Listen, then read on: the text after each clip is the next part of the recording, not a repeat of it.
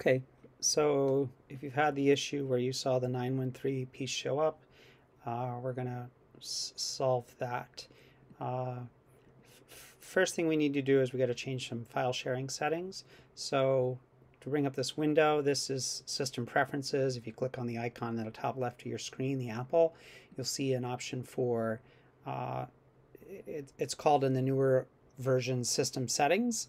And if you have older versions of your OS on your Mac, it's System Preferences. So mine is saying System Settings, and I've got it open. On the left hand side here, you'll see General, and let me just go back to General, what it looks like. So you see General, and then under there you're going to choose Sharing. So we're in Sharing. The first thing we want to do is, I'm trying to go back from where I was at the beginning, File Sharing, and so we're first going to enable that. Again, if you're on a different version of the OS, it might work and act a little differently. This is a little button, and if I look at this, essentially I want to create, I've just turned on the file sharing. I now want to add where all my music is stored. So I clicked on the add, and I'm turning here, and I'm choosing open, and now that's in here. This folder name you're going to need to remember for later.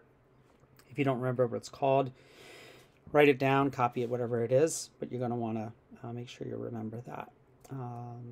In here, there are a whole bunch of people. At the very least, what you want to make sure is that your everyone is set to at least read only. This is an order of how much access you have.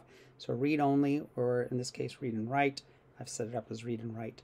You may or may not see these other things. I'm not even sure 100% what they are, but I want to make sure that everyone has at least read access for this. And so then I'm going to choose Done. One more thing, we can go back in there. Info. Then we have to choose, make sure we're on the right folder. We're going to choose Options. And in here, if this is disabled, you want to make sure that's enabled. And so it says Share Files and Folders using SMB. And it seems like every time I come here and disable enable something, I get another account. So just make sure if there's whatever ones are on, it's set to on. And so I say Done. And then I think we're good there, and I choose Done. So this is enabled. We're going to go do our first test over here, and sometimes we have little things that can cause hiccups. We said that one thing you're going to need to remember is this folder name. So that one, the one we have here for me, is called Music, with a lowercase. And then the other thing I'm going to need is this, what's called the host name, but this is essentially the name of your computer as the system kind of knows it or thinks about it. So in this case, I actually copied it, but we're going to go over here. So now I'm get over into your Sonos app. We're going to, if you don't have this already, you're going to add one in, push the plus button. Even though it's not a network attached storage, we are going to use this path to set it up as our workaround. Make sure the slashes are focused the right way. This is, again, this name down here for me. I copied it so I can just paste it over and pay attention to the slash. And then for me, it's music underscore, I mean not underscore, lowercase. These are examples. It happens to look similar. So I'm going to choose next.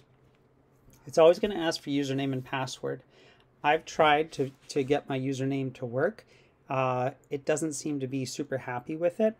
I read something where if you open up, if you're not super techie, choose your launch pad, and when you open the launch pad, you can at the top, you don't see it here, but I can start typing in the name terminal, and then this shows up, and there it is. And if I type in who am I, no spaces, all lowercase, it will show this, and that it happens to be the username for your computer. And so I'm pasting that in, and then this is when you log into your computer. For me, when I log in, I have a password, and I punch this in. This has not worked for me. I'm going to guess it's still not going to work. It actually worked. Miraculous. If that doesn't work, that's fantastic that it did. The other piece I have been told, and this did work for me earlier when I tried it, I believe, is I'm again in this section here, so I'm back in System Settings. If you go under Users and Groups, you can enable a guest user, and you can allow them to it's asking me to be sure. It says allow guest users to connect to shared folders. So I can do this, and then you go, I believe we're going to just make sure under sharing, which is under general, pets in the background, lovely. You can try it again in here, but when it asks you for the username and password, just hit enter, and the hope is that it treats it as a guest and just bypasses it because it's a guest. It doesn't need a username and password, and that's it. I kind of want this to work, so maybe we'll just wait for a second and let that work.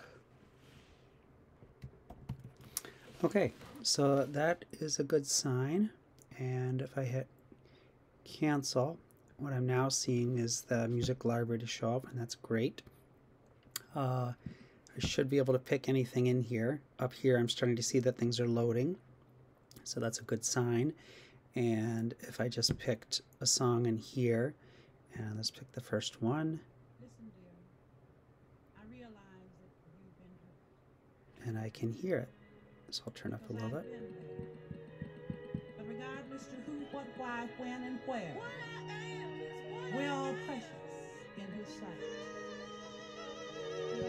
So that's pretty great. And I say pretty great.